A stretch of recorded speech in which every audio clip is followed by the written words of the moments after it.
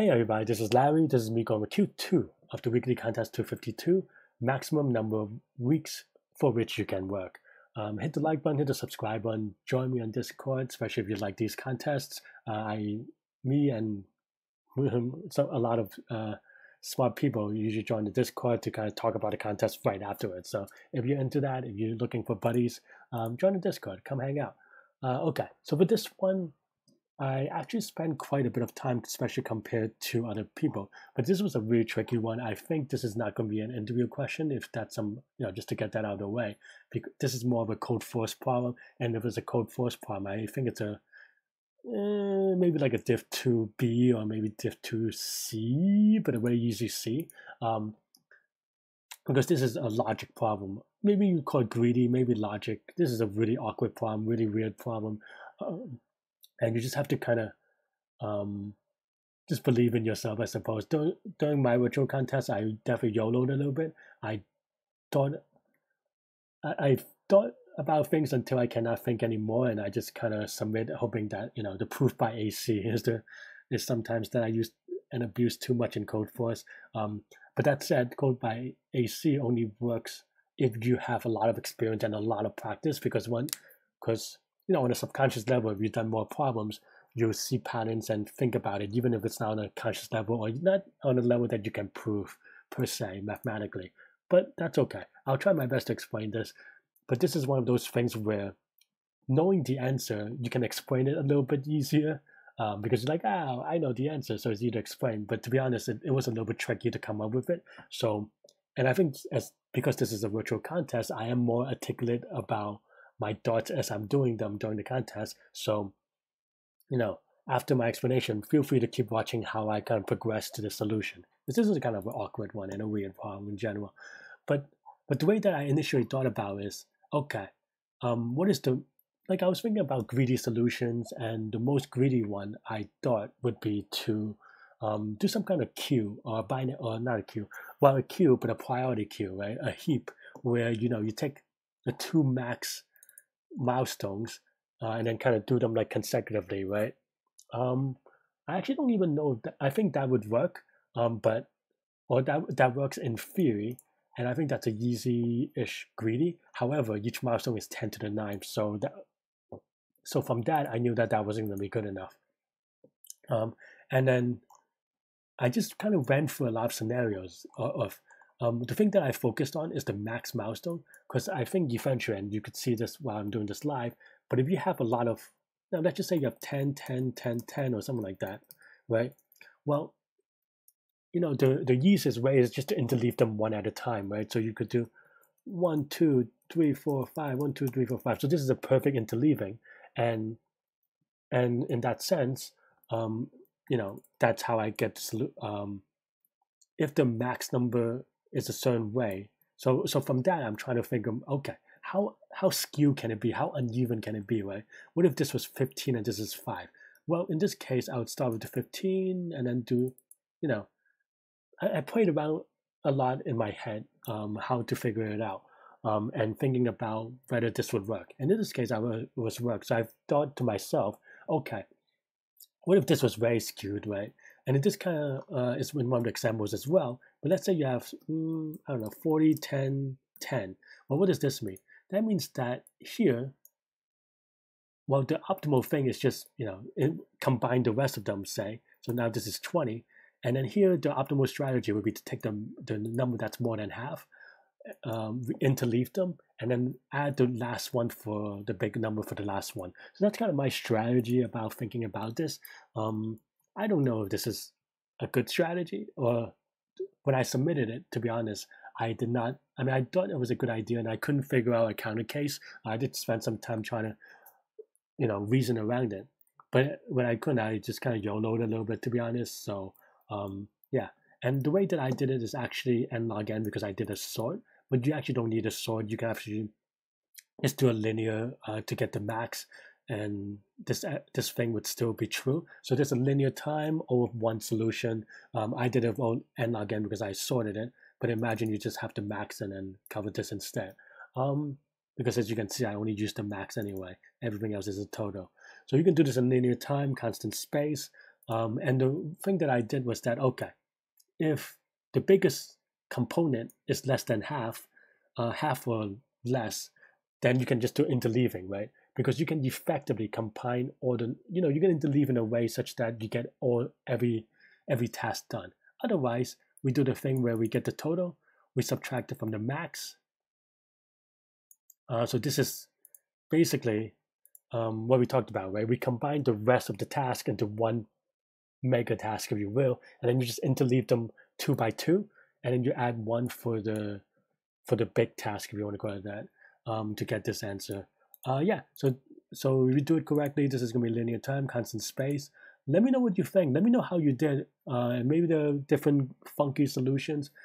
Did you struggle? Did you do well? Let me know. Anyway, you could watch me solve it live in the contest next, and as a virtual contest, I was more articulate than usual, so let me know. Okay, see ya. I was trying to be too clever. Okay, Q2.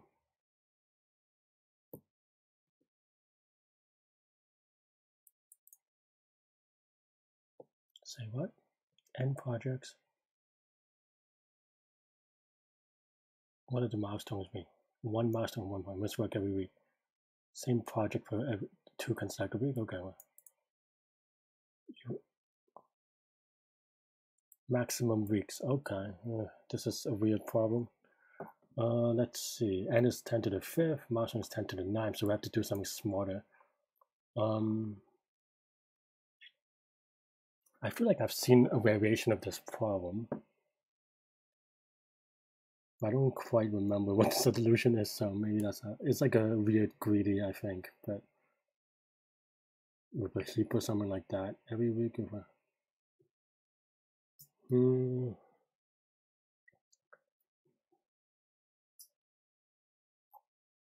huh. Yeah, this is. I mean, you can obviously just do.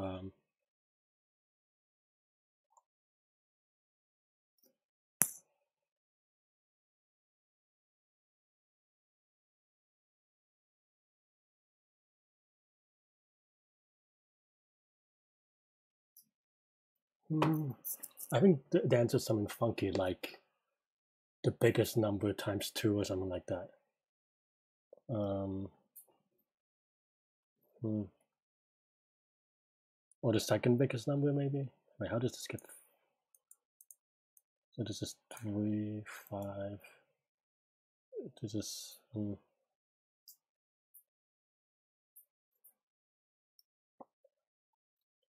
Okay, is that all the edge cases?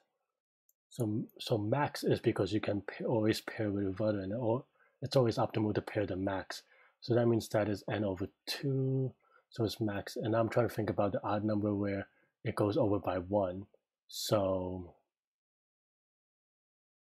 am I even right? I don't even know. This is such a weird greedy problem.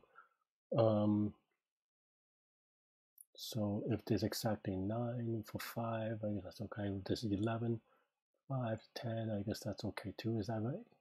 Is that true? No, I think that should be 11 then, right? We have 551 or something like that. Yeah, if it's 551, it should be 11. So I think that my math is a little bit wrong. Or even if I have something like 555, what's the answer here, right? The answer is not, because my algorithm will give you 10, but 11 is at least the answer. It might not, or this actually is 15, but this is a weird problem. I don't know if I know how to do this one. There's a lot of numbers though. I mean, some sort of greedy. I'm trying to think what makes sense in terms of greedy.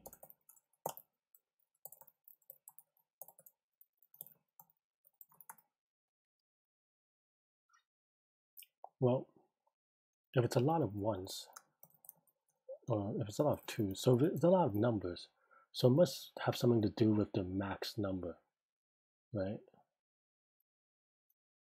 So if the max number is more than half, what happens? If something like this, then it's actually